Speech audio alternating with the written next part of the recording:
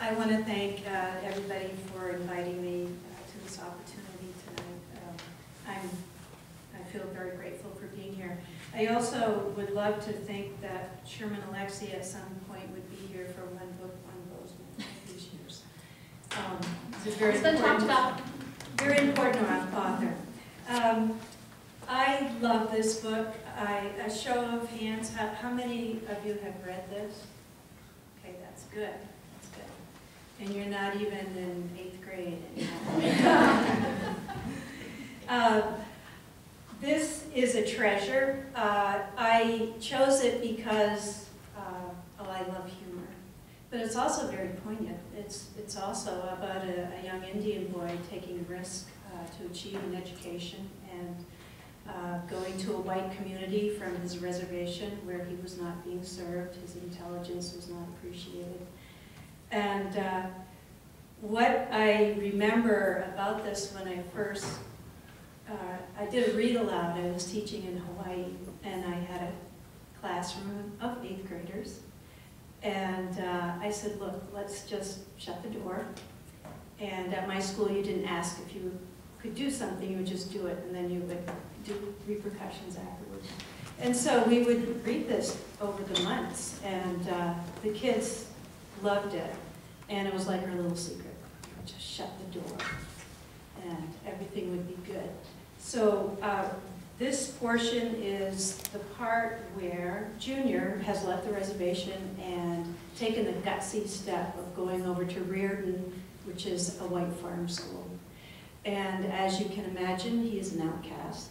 He is searching for friends. When he eventually, over time, he meets a geek. And the geek's name is Gordy. So I'd like to take you to where I read this, pretend you're in 8th grade, and pretend that you are enjoying this book, and every time you hear the word boner, think back to your childhood. Okay, Gordy and Junior have just met. And Junior says, I draw cartoons. What's your point? Gordy asks. I take them seriously. By the way, this is about reading too. I take them seriously. I use them to understand the world. I use them to make fun of the world, to make fun of people, and sometimes I draw people because they're my friends and family, and I want to honor them. So, you take your cartoons as seriously as you take books? Yeah, I do, I said. That's kind of pathetic, isn't it? No, not at all, Gordy said. If you're good at it and you love it and it helps you navigate the river of the world, then it can't be wrong. Wow, this dude was a poet. My cartoons weren't just good for giggles, they were also good for poetry. Funny poetry, but poetry nonetheless. It was seriously funny stuff. But don't take anything too seriously either, Gordy said. The little dork could read minds too. He was like some kind of Star Wars alien creature with invisible tentacles that sucked your thoughts out of your brain. You read a book for the story for each of its words, Gordy said, and you draw your cartoons for the story for each of the words and images. And yeah, you need to take that seriously, but you should also read and draw because really good books and cartoons give you a boner. I was shocked. You should get a boner? You have to get a boner. Gordy shouted, come on. We ran down into the Reardon High School library. Look at all these books, he said. There aren't that many, I said. It was a small library, a small high school, in a small town. There are 3,412 books here, Gordy said. I know that because I counted them. Okay, now you are officially a freak, I said.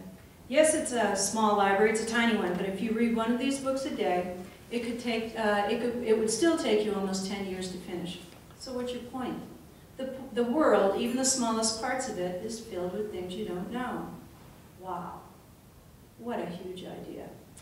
Any town, even one as small as Reardon, was a place of mystery, and that meant that Welpinnet, that smaller Indian town, was also a place of mystery. Okay, so it's like each of these books is a mystery, every book is a mystery, and if you read all the books ever written, it's like you've read one giant mystery, and no matter how much you learn, you just keep on learning. There is so much more you need to learn.